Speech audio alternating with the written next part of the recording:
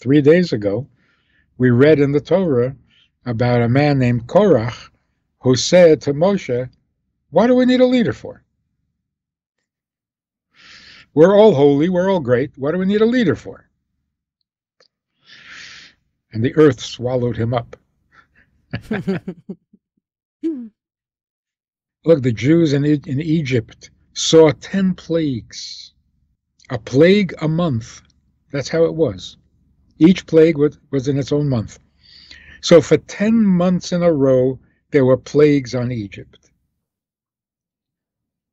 Not convincing? Even the Egyptians were convinced. But not very deeply, because 3 days later, after the Jews left Egypt, they go running after them to capture them and take them back. And then there's that ultimate miracle of the splitting of the sea.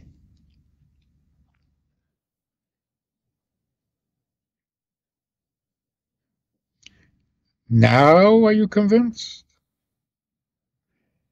Right after the splitting of the sea, the Jews complained, there's no water, what are we going to drink, what are we doing here? Questioning God's plan. So first, that's so Jewish. It really is. God turned water into blood. Cute. God brought frogs from all over. Okay. That's why I should worship him? I'm impressed. I can't make frogs. Split the sea. Whoa, that's impressive. But so what? So I'm going to devote my life to somebody who can split a sea? Why? That's so Jewish. Yeah, you're very talented, big shot. Why should I serve you? But when God spoke to us at Mount Sinai and said, I am yours, that we can't get over. Now I know what God means, what it means to serve God, to worship God. Worship him because he splits seas? That could be a little bit idolatry. So if somebody else with powers and magical abilities splits a sea, I'll go worship him too. It's like marrying a man for his money, because he has a lot of money. And when you meet someone who has more money, what are you going to do? So we're not easily impressed. Like in this story, any chassid who hears the story, what impresses you? Wow, the Rebbe changed their nature from not having children, whatever medical problems there were, and all of a sudden, because the Rebbe wanted and gave a blessing, they have children. Wow. I don't think I could do that. I can try. I don't think I could do that. But is that what you're excited about? Is that why you're passionate about the Rebbe? It was more the way he treated the man. He's on his way to holy prayer.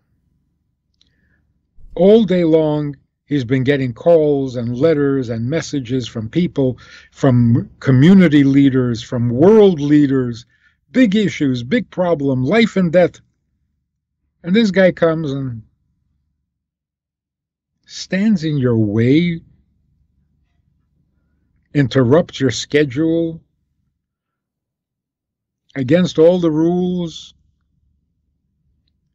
The Rebbe didn't say, excuse me, you have an appointment? Excuse me, I'm on my way to prayer.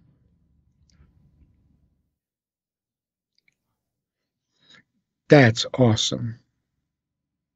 His commitment and his obligation and his responsibility to this one guy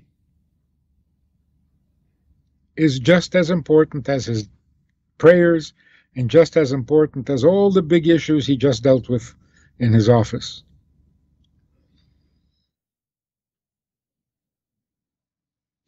That's called the Moshe of our generation.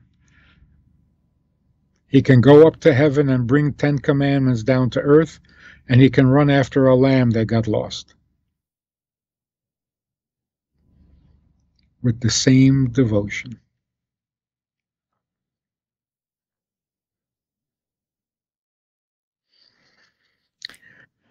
Just speculating. When the Rebbe came home at night to the Rebbitzin, what did he tell her about his day? Imagine she asks him, "How was your day?" He would say, "Well, I got a phone call from the Prime Minister of Israel, or I got a phone call from this doctor who has a patient that's in danger, and the surgery would be very risky. Should he risk it? Not life and death." I don't think that Rebbe would mention any of that. I think that Rebbe would say, a man who didn't have children came and he promised to put on tefillin. That to the Rebbe is something he would want to share with his wife. Because not only is it as important, it's in some way even more important. Because it's personal. And that's how all of Judaism should be. Our relationship with God should not be cosmic, shouldn't be a global issue. It's personal. Rabbi Friedman, why is putting tefillin on personal? Because the only reason you're doing it is because he asked you to. It's not an emergency. The world's not going to end. You're not big leaders making big decisions. It's just personal. I know when I put on tefillin, it is pleasing to God. Is it earth-shattering? I don't care. If it's pleasing to him, I will do it. It's romantic.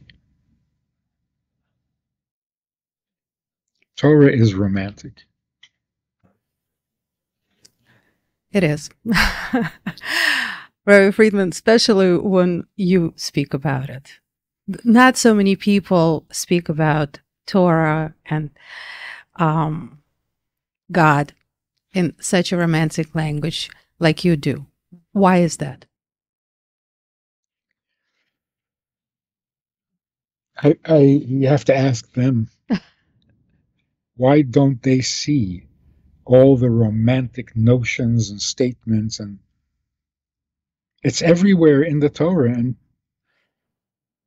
it's not even nice to ignore it. God is trying to be intimate and you're just businesslike. Oh yeah, you want me to do that? How many times? Well, 4 times? Okay. What's wrong with you? How can you be so jaded? But I think that's what happens. It becomes a ritual, it becomes a habit, and you become jaded. You go through the actions, you're not even thinking, whose mitzvah are you following? Why are you doing this? And that takes all the romance out of it. I mean, imagine a husband coming home on his anniversary and saying to his wife, "I got you something." You got me something? It's so pathetic. What, you thought I forgot about the anniversary? I didn't forget. I got you something. This is how you... That's sad.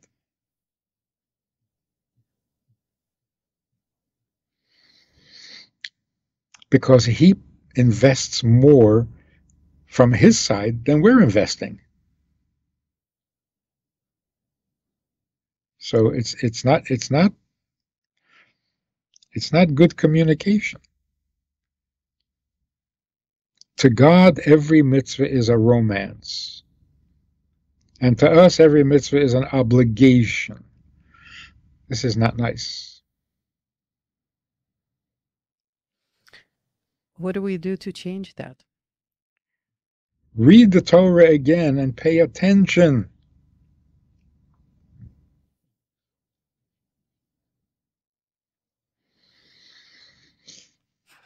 The Jews commit a terrible sin. God is very angry. Moshe pleads 40 days and 40 nights to gain forgiveness for the sin, the golden calf. Finally, after 40 days and 40 nights, God says, I forgive them. You win. God says, I forgive them. I'm not going to wipe them out. I'm going to take them to the promised land. In fact, I'm going to send an angel to guide you to the promised land. It's so spine-tingling. Moshe says, an angel? We don't want angels. If you're not coming with us, we're not going. So first of all, the confidence to be able to say that to God, particularly after you just barely got forgiveness for this terrible sin you committed, and now you're dictating? Anyone else, if it wasn't Moshe, would say, oh, you're going to send an angel? Okay, good, good, good. I mean, we were just going to be wiped out. Whatever you say is good. Anything is better. Moshe says, no, I'm not worshiping an angel. I don't have a relationship with an angel. It's about you. If you're not going, we're not going. Is that not romantic? How can you even miss that? If you enjoyed this conversation or this topic and you're looking for more information, or you want to hear it again from another angle, there's a way to do that. And that is in this book. It's all there. Order it from Amazon. You can read it, reread it, and share it. These ideas, these messages, this approach to life, this approach to Torah, to meaning, and to morals is vital for the world today, and we need to get this message out to the entire world. It is universal, it's essential, it's indispensable. To support this effort, if you want to be a partner in this crime, check out the link and make a donation. It really helps a lot. And thank you in advance.